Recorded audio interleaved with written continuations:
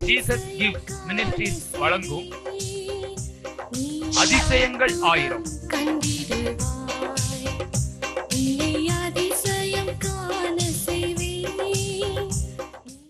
நேற்றைய தினத்தில் ஒரு 6 காரியங்கள் நம்ம பார்த்தோம். எப்படி நம்மை பரிசுத்தமும் குற்றமற்றவளாக தேவன் பாதுகாக்கிறார், பலமும் அன்பும் தெளிந்த புத்தியுமுள்ள ஆவி தேவன் நமக்கு கொடுத்திருக்கிறார். அதே மாதிரி ஆவியின் ஐக்கியங்களை தேவன் நமக்கு கொடுத்திருக்கிறார் இல்லை. அதே மாதிரி அப்பா பிதா என்று கூப்பிடப்படுகிற புத்திர சுவிகாரத்தின் ஆவியை கொடுத்திருக்கிறார். ஆவியானவர் வெளிப்படுத்துகிறார், வெளிப்பாட்டின் ஆவியானவராக இருக்கிறார்.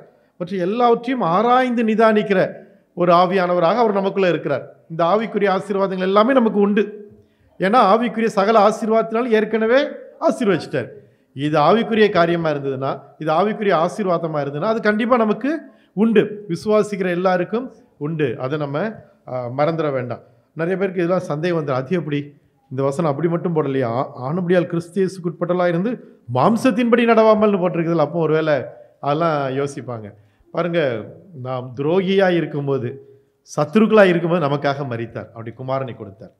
அவரோடு கூட மற்ற எல்லாத்தையும் நமக்கு ஆண்டு என்ன ஏற்கனவே செய்கிறாருன்னு சொல்லி வேத வார்த்தைகள் சொல்லியிருக்கிற. துரோகியாக இருக்கும் போதே ரட்சித்தார் என்றால், நம்ம இன்றைக்கி ரட்சிக்கப்பட்ட பின்னாடி நாம் அவரோடு கூட ஜீவனாலே நாம் ரட்சிக்கப்பட அதிக நிச்சயம் என்று நாம் 2வது நாளிலே நம்ம பார்த்தோம். ஒருவேளை இந்த செய்தியை கேட்காதவர்கள் நீங்கள் 2வது நாள் செய்தியை நீங்கள் கேட்கும்போது அது உங்களுக்கு இன்னும் அதிகமாக புரியும். ஆகவே இதை குறித்து சந்தேகங்கள் வேண்டியதில்லை.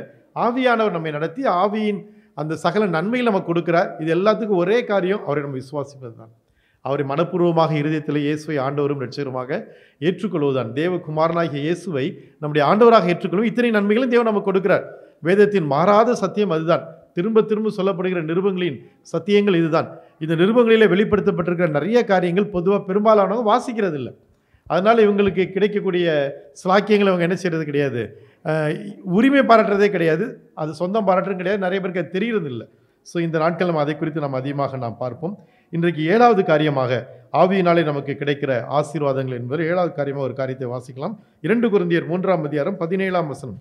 கர்த்தரே ஆவியானவர், கர்த்தருடைய ஆவி எங்கேயோ அங்கே விடுதலையும் உண்டு. பாருங்க, ஆவியினால் நமக்கு கிடைக்கக்கூடிய ஆசீர்வாதங்கள், அதாவது நம்ம கிறிஸ்துவுக்குள்ளே இருக்கிறோம். கிறிஸ்துவுக்குள்ளே உன்னதங்களின் சகல ஆசீர்வாதம் நமக்கு கிடைக்கிறது. இனி நானல்ல கிறிஸ்துவே நீ ஜீவிக்கிறார்னு கலாத்தியர் 2:20 படி ஆவியானவருக்குள்ளாக இயேசுவோடு நாம் மரித்து அடக்கம் பண்ணிட்டு உயிர் தெழுந்ததுக்கு அடையாளமாக ஞானஸ்நானத்தில் அவர்களோடு நம்ம இணைந்திருக்கிறோம். அதற்கு அடையாளமாக ஞானஸ்நானத்தை நம்ம எடுக்கிறோம். நம்ம கிறிஸ்துவுக்குள்ளே இருக்கிறோம். அப்படி கிறிஸ்துவுக்குள்ளே இருக்கும்போது நமக்கு கிடைக்கிற ஒரு காரியம் தான் ஆவியானவருடைய சகல நன்மைகள். இங்கே வாசிக்கிறோம், கர்த்தரே ஆவியானவர், கர்த்தருடைய ஆவி எங்கேயோ அங்கே விடுதலையும் உண்டு. ஆவியானவர் இருக்கிற இடத்துல விடுதலை உண்டு. பாருங்கள், வேதத்தில் மிக தெளிவாக யோவான் 8ஆம் அதிகாரம் 32ஆம் வசனத்தில் ஆண்டவர் சொல்லியிருக்காரு, சத்தியத்தையும் அறிவீர்கள், சத்தியம் உங்களை விடுதலையாக்கும். நல்லா நமக்கு தெரியணும், நம்ம கேட்குற செய்தி சத்தியமா இல்லையாங்கிறத மிக எளிதாக கண்டுபிடிக்கலாம். அது சத்தியமாக இருந்தால் நீங்கள் விடுதலை ஆவீங்க. நீங்கள் கேட்குற செய்தி உங்களை விடுதலை ஆக்குச்சுன்னா அது நீங்கள் கேட்குற சத்தியம்.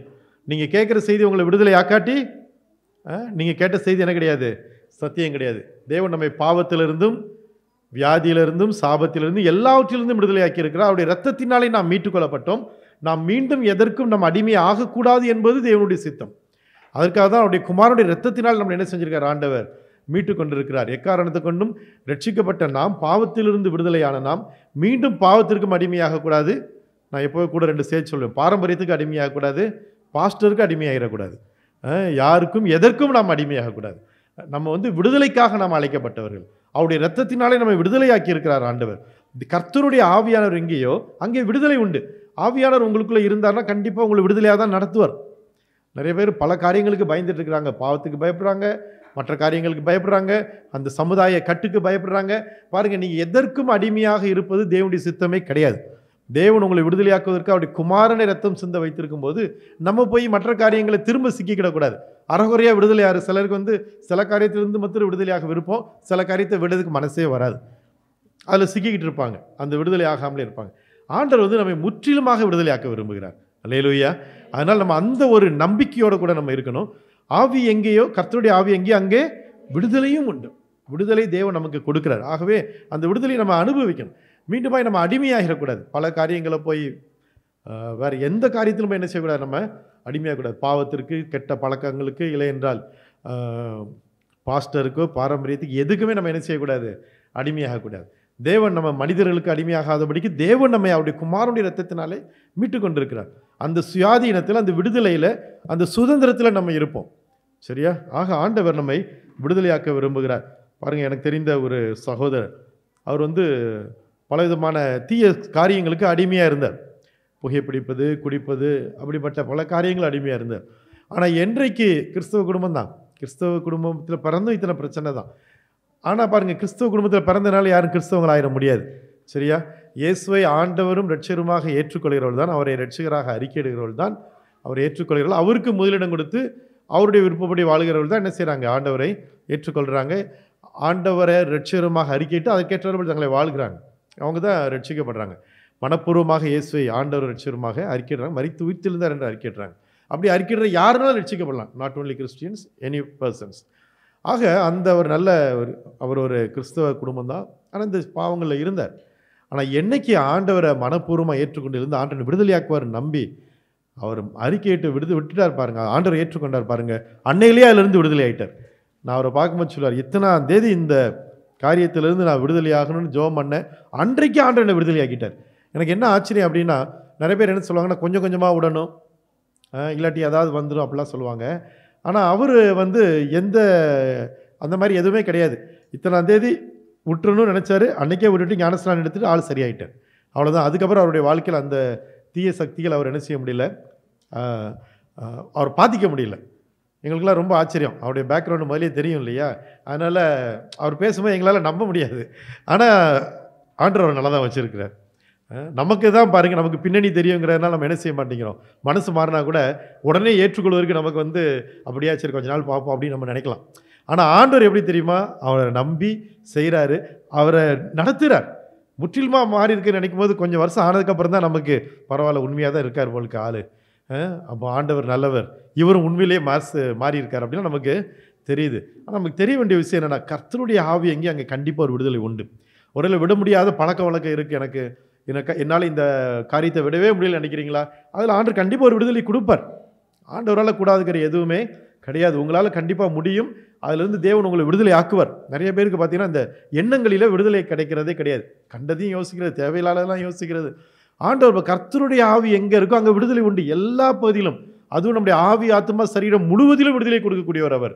அநேகருடைய அந்த சிந்தனைகளில் பெரிய மாற்றம் எப்போ கிடைக்குதுன்னா, இந்த ஆவியானவரை அவங்க பெற்றுக்கொள்ளும்போது, அபிஷேகத்தை பெற்றுக்கொள்ளும்போது, ஆவியானவர் அவர்களுக்குள்ளாக வரும்போது முற்றிலுமான ஒரு ஆசீர்வாதத்தை அவங்க சுதந்திரிக்கிறது நான் பார்த்துருக்கிறேன், கேள்விப்பட்டிருக்கிறேன், அனுபவிச்சிருக்கிறேன். ஆனால் நான் அதை அறுதிட்டு சொல்ல முடியும், இல்லை என்றால் அதை நிச்சயமாக சொல்ல முடியும். ஆவியானவர் எங்கே இருக்கிறாரோ அங்கே கண்டிப்பாக ஒரு விடுதலை உண்டு. இந்த விடுதலை ஒரு பெரிய ஆசீர்வாதம் இல்லை?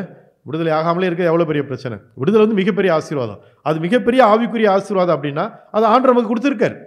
ஏன்னா உன்னதத்தின் சகல ஆசீர்வாதத்தினால் நம்மை ஆசீர்வதித்து இருக்கிறார், எபேசியர் 1:3 படி. அதனால் அந்த ஆசீர்வாதம் நமக்கு ஏற்கனவே நமக்குள்ளாக வந்துருச்சுது அப்படிங்கிறத நம்ம நம்பி விசுவாசித்து அதற்கேற்ற ஒரு வாழ்க்கை வாழ தேவன் நமக்கு உதவி செய்வார். அடுத்தபடியாக நம்ம வாசிக்கிறோம் 2 கொரிந்தியர் 3:6 வாசிங்க. புது உடன்படிக்கையின் ஊழியக்காரராய் இருக்கும்படி அவரே எங்களை தகுதியுள்ளவர்கள் ஆக்கினார்.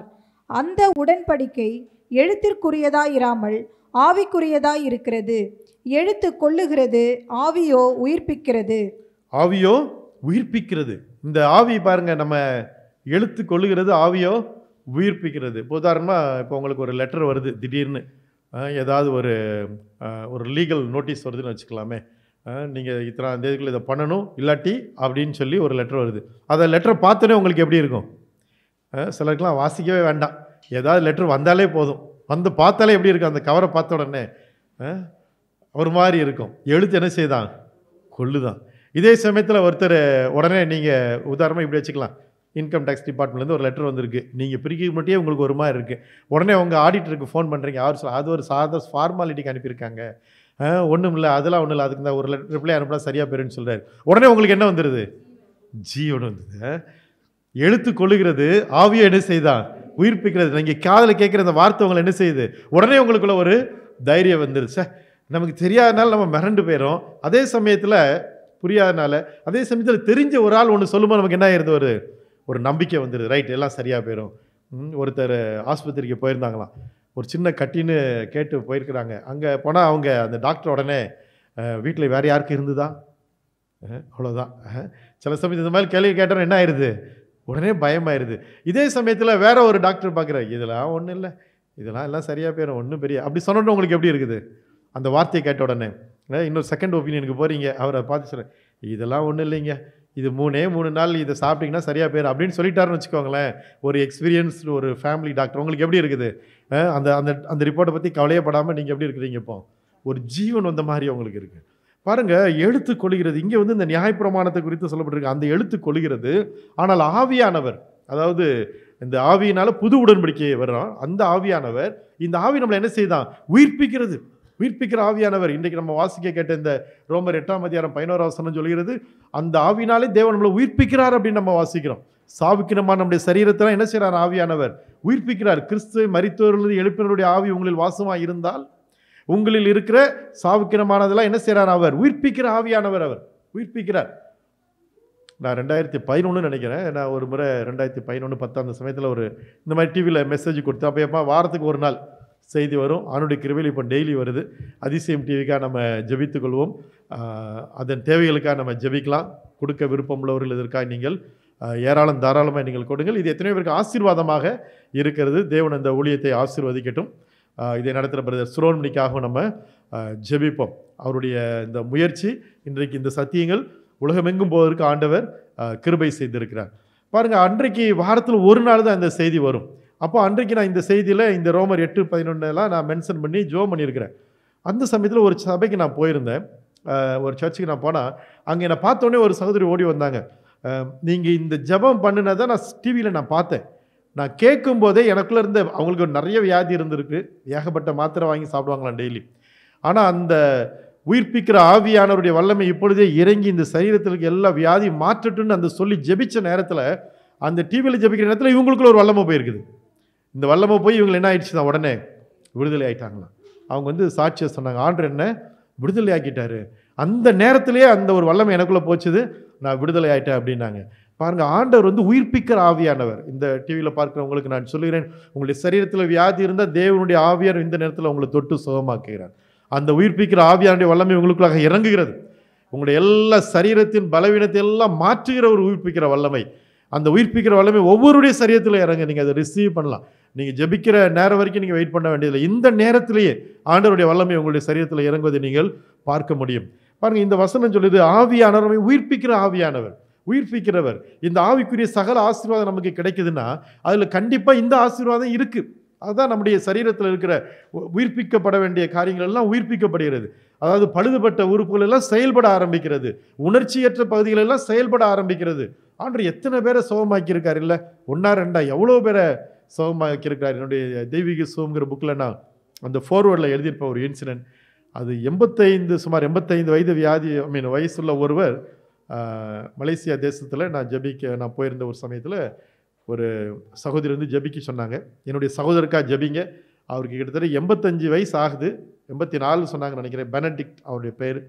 அவருக்காக ஜோம் பண்ணுங்க. அவர் என்ன பக்கவாதம், ஒரு பக்கம்லாம் விழுந்து போயிடுச்சு, இப்போ பேச்சு நின்றுட்டு, அதனால் ஜோம் பண்ணுங்க. நான் அந்த இதில் ரொம்ப நேரேட் பண்ணியிருப்பேன். அதை கேட்ட உடனே எனக்கு வந்து அவ்வளோ நேரம் ஹீலிங் பற்றி பேசியிருக்கிறேன்.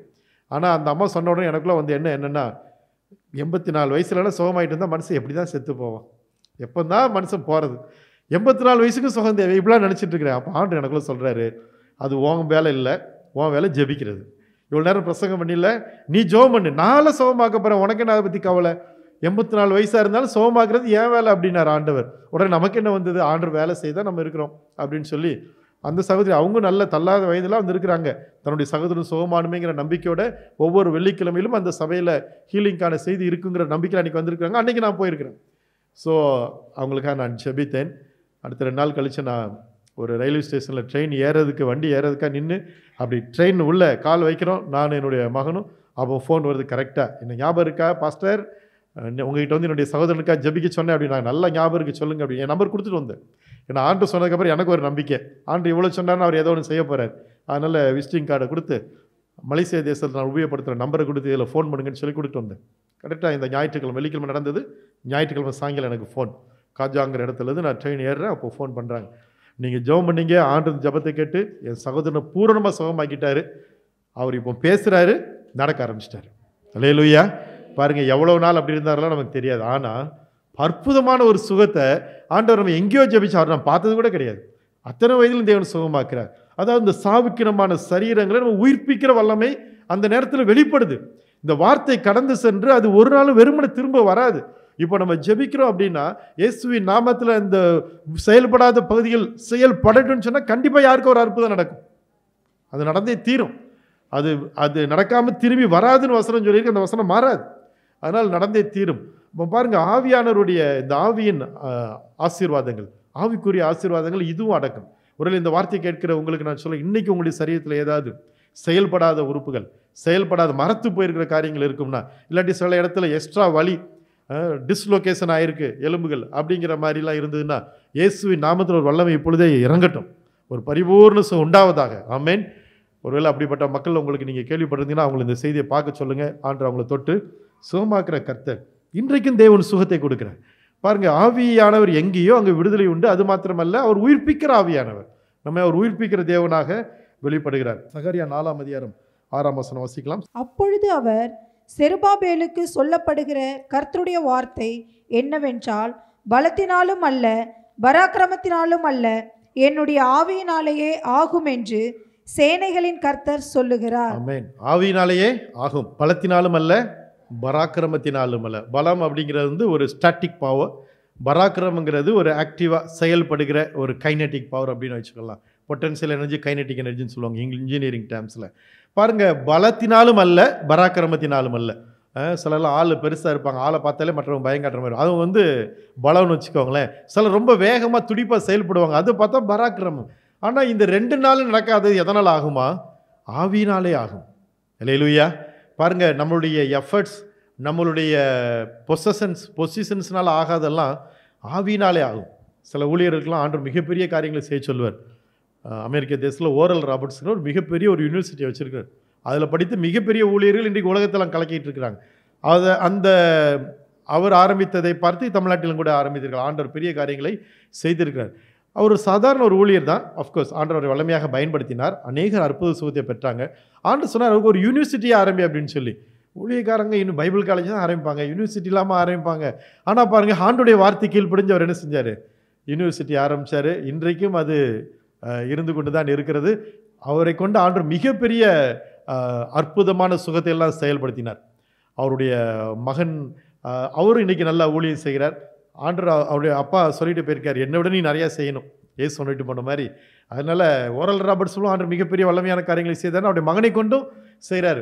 ஓரல் ராபர்ட்ஸ் எல்லாருக்கும் தனித்தனியாக கையில் வச்சு ஜெபம் பண்ணுவார். இவர் எப்படின்னா, நல்ல வார்த்தையை சொல்லிவிட்டு பக்கத்தில் உள்ளவங்க ஒருத்தருக்கு ஒருத்தர் கை வைங்க அப்படின்றார். அப்போ யாரும் நிறைய பேர் கை வைக்க முடியும்? இல்லை, ஆண்டவர் சுகம் ஆக்குறார். இன்றைக்கு சுகமாக்கிட்டு தான் இருக்கிறார். நானும் அதற்கு ஒரு சாட்சி தான். அதனால் ஆண்டவர் வந்து பாருங்கள், இன்றைக்கு அப்படிப்பட்ட காரியங்களை செய்கிறார். இந்த ஓரல் ராபர்ட்ஸ்க்கு ஆண்டவர் சொன்னார், ஒரு யூனிவர்சிட்டி மிகப்பெரிய ஒரு விஷயம், சாதாரணமான ஒரு விஷயம் கிடையாது. ஆனால் பாருங்கள், அவ்வளோ பெரிய ஒரு எஃபர்ட் அவர் செய்கிறார். ஏன் அப்படின்னா, பலமும் அல்ல பராக்கிரம் அல்ல, ஆவியினாலேயே ஆகும். இன்றைக்கி சின்ன சின்ன சின்ன ப்ராஜெக்ட் செய்கிறதுக்கே நமக்கு அப்படி மலைப்பாக இருக்கும். ஆனால் பாருங்கள், ஆண்டவர் இன்றைக்கி ஒரு வார்த்தையை கொடுக்குறாரு. ஆவியானவருடைய சகல ஆசீர்வாதம் நமக்கு உண்டுன்னு சொல்லும்போது இதையே ஆண்டவர் சொல்கிறாரு. என்ன தெரியுமா? உங்களுக்கு மலைப்பாக தெரிகிற காரியங்களாம் ஆவியினாலே ஆகும். நீங்கள் ரொம்ப பயப்பட வேண்டாம், திகைக்க வேண்டாம். ஆண்டவர் சொல்கிறாரு, நான் அதை பார்த்துக்கிறேன், என்னுடைய ஆவியானவர் அதை செய்வார். உங்களை அதை செய்யணும்னு உணர்த்துறது ஆண்டவர்னா கண்டிப்பாக அதை செய்து முடிக்கக்கூடிய கிருபையை ஆண்டவர் கொடுப்பார். அல்லேலூயா. ஆண்டவர் மிகப்பெரிய காரியங்களை செய்கிறார். பை த வே, நம்ம இந்த லெந்து நாட்களை பார்த்திங்கன்னா அநேக திருச்சபைகளை இந்த சுய வெறுப்பின் காணிக்கைன்னு ஒன்று சேகரிப்பாங்க. நான் சிறு பையனாக இருக்கும்போது பார்த்துருக்கேன். ஒரு உண்டியலை கொடுத்துருவாங்க. அந்த உண்டியலில் இந்த 40 நாட்கள் நாங்கள் மீன் கருவாடெல்லாம் சாப்பிடாம, கறியெல்லாம் சாப்பிடாம, suppose to be like that. ஆனால் அது செய்கிறோமா இல்லையாங்கிற ஏதோ ஒரு காசை கொண்டு போய் கொடுப்போங்கிறது வேறு.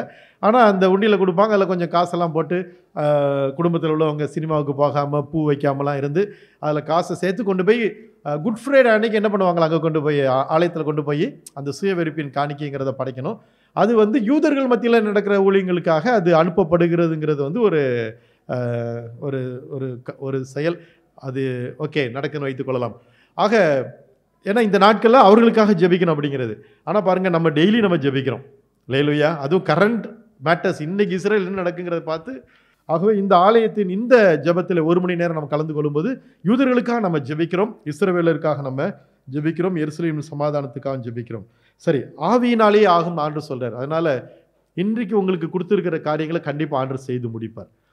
சில எது பற்றி நீங்கள் கவலைப்பட வேண்டாம். ஏன்னா அவர் சொல்கிறாரு நான் செய்து முடிக்கிறேன்னு சொல்லி. நமக்கு மலைப்பாக இருக்கிற பிரமிப்பாக இருக்கிற காரியங்கள் எல்லாம் அவர் செய்து முடிப்பார். இது ரொம்ப கஷ்டம்னு நினைக்கிறத அவர் அதற்கான பலனை கொடுப்பார். ஆண்டவர் சொல்லும்போது எப்போவுமே பார்த்தீங்கன்னா அது நம்மளுடைய கை கட்டுற மாதிரிலாம் இருக்காது. உங்களுக்கு கை கட்டுறது எதுக்கு அவர் சொல்லணும்? உங்களுக்கு கைக்கு மிஞ்சினதை உங்களால் சாதாரணமாக அடையக்கூடாது சொல்வதற்கான தேவன் ஒருத்தர் தேவை. அவர் சொல்லுகிற காரியம் நீங்கள் விசுவாசித்து செயல்பட வேண்டிய காரியமாக தான் இருக்கும். ஆனால் நீங்கள் விசுவாசித்து செயல்படும்போது கண்டிப்பாக ஆவியானவர் ஒத்தாசை கொடுத்து அந்த காரியங்களை உங்களுக்கு செய்து முடிப்பார். நீங்கள் மிகப்பெரிய காரியங்களை கண்டிப்பாக சாதிப்பீர்கள். ஆமென். இது கேட்குற அநேகர் பெரிய பெரிய கம்பெனி ஆரம்பிப்பீங்க, நூற்றுக்கணக்கானவர்களுக்கு வேலை கொடுப்பீங்க, எல்லாத்துக்கும் ஆண்டவர் உதவி செய்வார். ஆமென். உங்களுக்கு அது இன்னைக்கு பெருசாக தெரியல, ஆனால் கர்த்தரால் கூடும். ஆமென். தேவனால் எல்லாமே கூடும், ஆவியினாலேயே ஆகும். அடுத்தபடியாக நம்ம வாசிக்கிறோம் கலாத்தியர் 5ஆம் அதிகாரம் 22, 23 வசனங்களில். யாருக்கு மனப்பாடமாக தெரியும் அந்த வசனம்? இல்லை, ஆவியின் கனியை குறித்து அங்கே போட்டிருக்கு இல்லையா? அன்பு, சந்தோஷம், சமாதானம், நீடிய பொறுமை. நிறைய பேருக்கு இதெல்லாம் லிஸ்ட்டு பார்த்துட்டு ஒன்று கூட இல்லையே அப்படின்னு நினைப்பாங்க. இல்லாட்டி 1, 2 தானே இருக்குது, மீதிலாம் இல்லையே அப்படிங்கிற மாதிரி பொதுவான சில எண்ணங்கள் வந்து நிறைய பேருக்கு வருவது வழக்கம். ஆனால் ஒரு குட் நியூஸ் நான் உங்களுக்கு சொல்கிறேன், இதுக்கான எல்லா விதையும் ஆண்டவர் உங்களுக்குள்ள ஏற்கனவே வச்சுட்டார். அல்லேலூயா. இந்த ஆவியின் கனியில் வரக்கூடிய அத்தனை அம்சங்களும் இச்சையடக்கத்தில் இருந்து, விசுவாசத்தில் இருந்து, இல்லாட்டி அந்த ஃபெய்த்ஃபுல்னஸ், விசுவாசம் சொல்கிறது நம்ம உண்மை என்று கூட நம்ம ஃபெய்த் அந்த அப்படி கூட நம்ம எடுத்துக்கொள்ளலாம். ஸோ எல்லா தன்மைகளையும் தேவன் உங்களுக்கு கொடுக்குறார், அவர் கொடுத்திருக்கிறார். ஆவியின் உன்னதத்தின் ஆவிக்குரிய சகல ஆசீர்வாதத்தை நம்மளை ஆசீர்வதித்திருக்கிறார் அப்படிங்கிற வார்த்தையின் அடிப்படையில் இந்த ஆவியின் கனி உங்களுக்குள்ள என்ன செய்யுது? இருக்குது. அந்த வித்து உங்களுக்குள்ள இருக்குது. ஆட்டோமேட்டிக்காக அதுதான் உங்கள்கிட்ட வெளியே வரணும். அதுக்கான அட்மாஸ்பியர் ஏற்ற இந்த கன்டியூசிவ் கிளைமேட் வரும்போது கண்டிப்பாக உங்களிடத்துலேருந்து அந்த பலன்கள் வெளிப்படுவதை நீங்கள் பார்ப்பீங்க. நிறைய பேர் நினைக்கிறாங்க, ஏன் தான் இந்த கோபத்திலேருந்து என்னால் விடுதலையாக முடியலையே. ஆனால் ஆண்டவர் உங்களுக்கு ஒரு விதை வச்சிருக்கிறார், நீடிய சாந்தம். அது கண்டிப்பாக உங்களுடைய வாழ்க்கையில் வெளிப்படும். ஆமென். நீங்கள் அதனால் இந்த கோபத்தை முடியல நினைக்கிறதுக்கு பதிலாக இந்த ஆவியின் கனி எனக்குள்ளே இருக்குங்கிறதே சொல்லிட்டு இருங்க. சரியா? இப்படி தான் நான் இருப்பேன், ஆவியின் கனி எனக்குள்ளே இருக்குது, ஆவியானவர் அந்த ஆசீர்வாதம் எனக்கு ஏற்கனவே கொடுத்துருக்கிறார், நான் ஆசீர்வாதமாக இருப்பேன், நான் அன்பாக தான் இருப்பேன், நான் விசுவாசத்தோடு தான் இருப்பேன், இந்த எல்லா கனிகளும் அந்த என்னுடைய வாழ்க்கையில் வெளிப்படும் என்பதை நீங்கள் அறிக்கையிட்டு அதை நீங்கள் சுதந்திரிக்கலாம். அடுத்தபடியாக நம்ம வாசிக்கிறோம் 1 கொரிந்தியர் 12ஆம் அதிகாரம் 9 முதல் 10 வசனங்களில். அங்கே ஆவியின் வரங்களை குறித்து போட்டிருக்குது இல்லை? கனி வந்துருச்சுன்னா அப்புறம் வரம் வந்த மாதிரி தானே. கனி பெருசா வரம் பெருசா? ரெண்டுமே தேவைதான் இல்லை? கனி நிறைந்த வாழ்க்கை தான் ஆண்டு எதிர்பார்க்கிறார், வரம் நிறைந்த வாழ்க்கை இல்லை. கனியை தேடி தான் ஆண்டு நம்ம இடத்துல வருகிறார். ஆக கனியே நம்ம இடத்துல இருக்குது அப்படிங்கும்போது வரம் ஆட்டோமேட்டிக்காக என்ன செய்யும்? எந்த வரம் வேணுமோ எப்போ வேணுமோ அப்போ அது செயல்பட ஆரம்பிக்கும். அல்லேலூயா. ஆனால் நம்ம தைரியமாக இருக்கலாம். பாருங்கள், எத்தனையோ வரங்கள் வேலை செய்து அற்புதங்கள் நடக்குது, ஆண்டவர் மக்களை ஆசீர்வதிக்கிறார். நமக்கு வந்து ஆண்டுடைய இருதயம் வேணும். ஆண்டுடைய இருதயத்தினால மக்களுக்கு வந்து உதவி செய்யணுங்கிற எண்ணம் நமக்கு வேணும். அப்படி இருக்கும்போது உங்கள் மூலமாக வரங்கள் வேலை செய்கிறது நீங்கள் பார்ப்பீங்க. ஆக இந்த வார்த்தையில் இந்த 1 கொரிந்தியர் 12 9 முதல் 10 8 முதல் 10 வசனங்கள் இருக்கிற அந்த வரங்கள், அனைத்து 9 வரங்கள் இருக்கு இல்லையா? இந்த 9 வரங்களும் கூட ஆண்டவர் நமக்குள்ள என்ன செய்கிறாரு? ஏற்கனவே வச்சிருக்காரு. அந்த வரங்கள்லாம் நம்ம என்ன செஞ்சிருக்காரா? ஆசீர்வைத்திருக்கிறார். 1 கொரிந்தியரில் 1ஆம் அதிகாரத்தில் வாசித்தீங்கன்னா, நீங்கள் யாதொரு வரத்திலும் குறைவற்றவர்களாய் இருக்கிறீங்க அப்படின்னு அங்கே எழுதியிருக்குது. அதனால் அவங்களுக்குள்ள எல்லா பிரச்சனையும் இருக்குது. நம்ம எப்படி நினைக்கிறோம்னா, நம்ம கொஞ்சம் சரியில்லையா அப்புறம் எப்படி இந்த வரம் வேலை செய்யும் அப்படின்னு நினைக்கிறோம். கொரிந்தியர் சபையில் இல்லாததை விடையா நீங்கள் நல்லா மோசமாக போயிட்டீங்க அப்படிலாம் இருக்க மாட்டீங்க. அவ்வளோ மோசமான சபையாக தான் கொரிந்து சபை இருந்தது. அவங்களுக்குள்ள அத்தனை பிரச்சனைகள் இருந்தது, பிரிவினைகள் இருந்தது. ஆனால் அவங்களுக்குள்ள ஆண்டவர் எல்லா வரங்களையும் கொடுத்திருந்தார் என்று 1 அதிகாரத்திலேயே பவுல் எழுதுகிறார். அப்போ பாருங்கள், நம்ம அதை வச்சு நம்ம கனெக்ட் பண்ணக்கூடாது. நமக்குள்ளே என்ன இருக்குது? நமக்குள்ளே ஆண்டவர் எதை கொடுத்துருக்கிறார்? வசனம் சொல்லுது, உன்னதத்தின் சகல ஆசீர்வாதத்தால் நம்மை ஆசீர்வைத்திருக்கிறார். அதனால் இந்த வரங்களை நாடி தேடி அப்படின்னா எங்கேயோ போய் தேட வேண்டியதில்லை. ஆண்டுடைய சமூகத்திலிருந்து உங்களுக்குள்ள அவர் கொடுத்திருக்கிற அந்த விதை வெளிப்படுவதற்கு நாடி தேடும்போது அது கண்டிப்பாக அந்த வரங்கள் வேலை செய்ய ஆரம்பிக்கும். உங்கள் மூலமாக திரள் கூட்ட ஜனங்கள் ஆசீர்வதிக்கப்படுவாங்க. அல்லேலூயா. அந்த ஆசீர்வாதங்கள் எல்லாம் நீங்கள் வருகிற நாட்கள் நீங்கள் பார்ப்பீங்க. 2 கொரிந்தியர் 3:8 வாசிங்க. ஒழிந்து போகிற மகிமை உடைய அந்த ஊழியம் அப்படிப்பட்ட மகிமை உள்ளதாய் இருந்தால் ஆவிக்குரிய ஊழியம் எவ்வளவு அதிக மகிமை உள்ளதாய் இருக்கும். ஊழியம் செய்கிறவங்களுக்கு நான் சொல்கிறேன், இல்லாட்டி நீங்கள் ஊழியம் செய்யணுமேங்கிறதுக்கு நான் சொல்கிறேன். இது மிக அதிக மகிமையான ஒரு ஊழியத்தை ஆண்டவர் கொடுத்துருக்காங்க. இந்த புது உடன்படிக்கையின் ஊழியம் என்பது, பழைய உடன்படிக்கையின் ஊழியம் என்பது மோசே காலத்தில் நடந்த மாதிரி நடக்கிறது. ஆனால் புது உடன்படிக்கையின் ஊழியம் அப்படிங்கிறது வந்து ஆவியானவர் நமக்குள்ளாக இருந்து நம் மூலமாக செயல்படுறது. இது அவர் செய்கிறார். அது நியாயப்பிரமாணத்தின் அடிப்படையிலானது, இது ஆவியானவரின் அடிப்படையிலானது. இந்த ஆவிக்குரிய ஊழியம், இதுக்கு பேரே என்னதான்?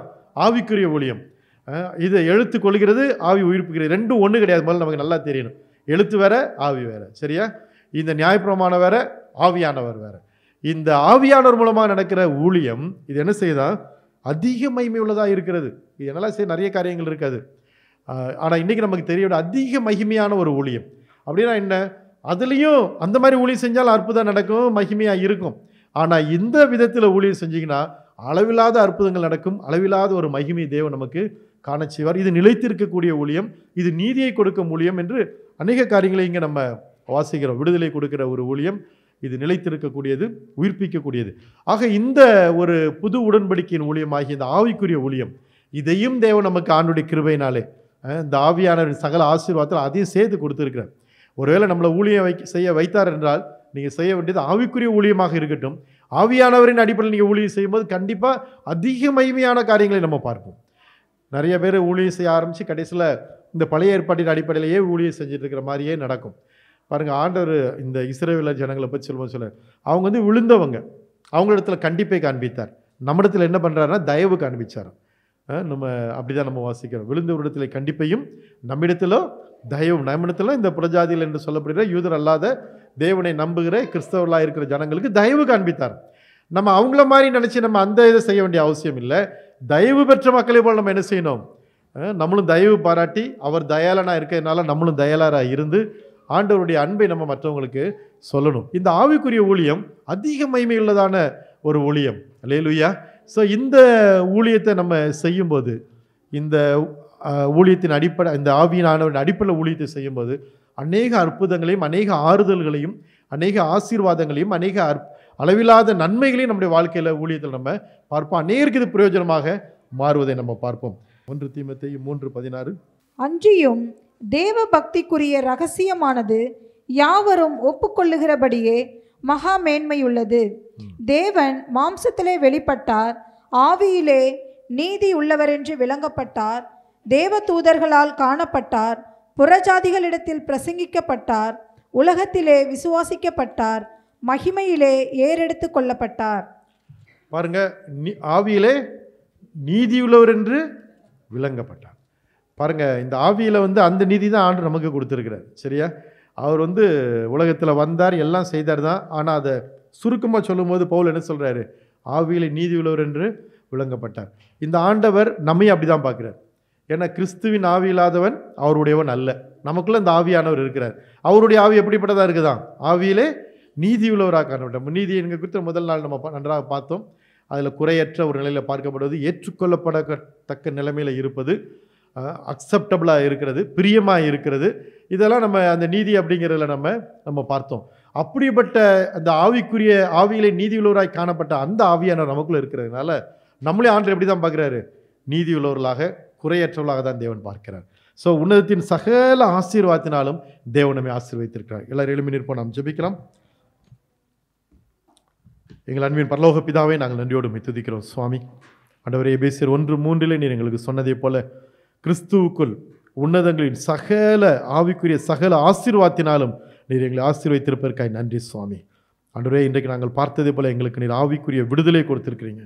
ஆவியினால் விடுதலை, சரீரங்களை உயிர்ப்பிக்கிற ஆவியானவர். ஆண்டவரே, நீர் எல்லாவற்றையும் செய்யக்கூடிய ஆவியானவர்.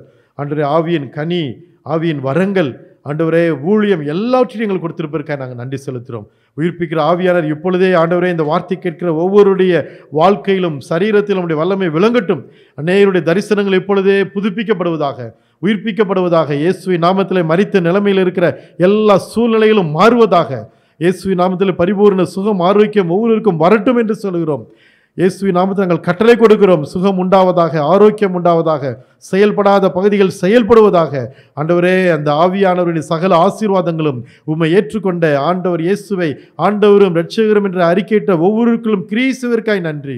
இந்த முழுமையான ஆசீர்வாதங்கள் எல்லாருடைய சரீரத்திலும் ஆவிக்குரிய வாழ்க்கையிலும் வெளிப்படுவதாக, ஆவியாத்மா சரீரத்தில் வெளிப்படுவதாக, உடைய நன்மைகள் விளங்குவதாக நீர் அப்படியே ஆசீர்வதிப்பதற்காய் நன்றி சுவாமி.